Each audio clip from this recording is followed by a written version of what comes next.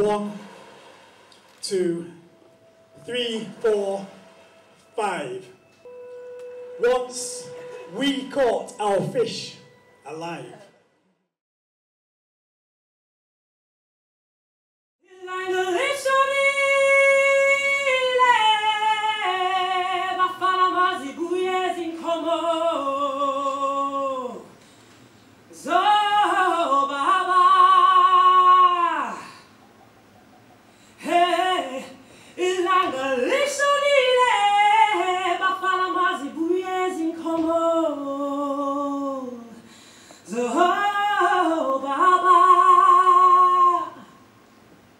They will not speak of this, of the daily artistry needed to survive, of how home is hard to grow on barren land.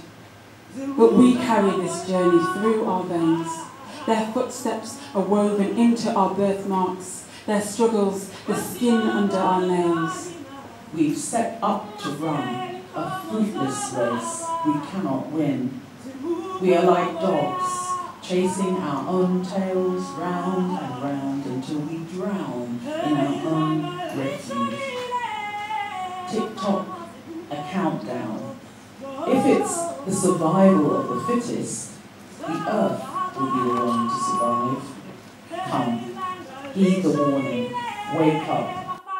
I will not dance to your beat if you call plantations forest. I will not sing with you if you privatize my water. I will confront you with my fists if climate change means death to me, but business to you. I will expose your evil greed if you don't leave crude oil in the soil, coal in the hole, and tar sands in the land. I will confront and denounce you if you insist on carbon offsetting and other do-nothing false solutions. I will make you see red if you keep talking of REDD and bush forest communities away from their land. I will drag you to the climate tribunal if you pile up ecological debt and refuse to pay your climate debts. I'll make you drink your own medicine if you endorse genetically modified crops and throw dust into the skies to mask the sun. I will not, and we will not, dance to your beat.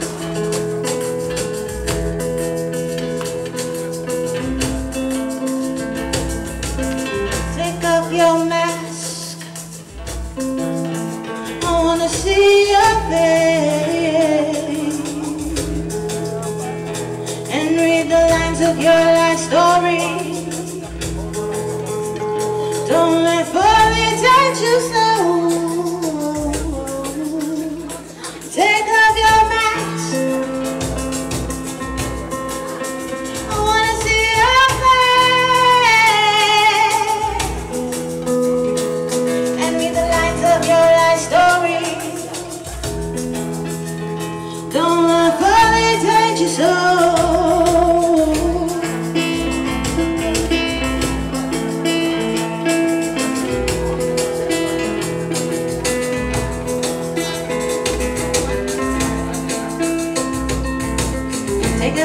So I can see you, I can feel you, I can reach you. Take off your mask, I wanna see your face.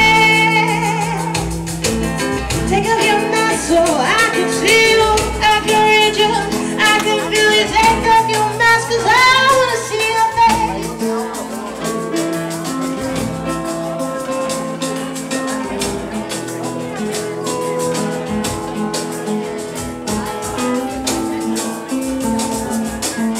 Should we be silent or should we speak our minds? Should we speak our minds? Bodies that carries our hopes, battered and bleeding, to struggle on to realize our promise and to restore our dignity. If it falters, we die.